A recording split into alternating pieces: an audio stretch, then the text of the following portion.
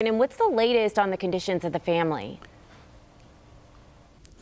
Well, Brooke, we do know of at least 2 family members who remain in critical conditions at local hospitals in Charlotte and Gastonia, but they are on the road to recovery. Now, the pastor, Austin Rammel, just finished a news conference up here about 20 minutes ago. He identified the second victim, also a family member, the daughter-in-law of Roger Self. That is Amanda Self. This is what we know so far. We say, according to the pastor, Roger Self suffered from serious mental illness. He says his daughter, Gaston County Deputy Caitlin Self, she made a lunch reservation at the Surf and Turf simply to have a good time with family after church on Sunday.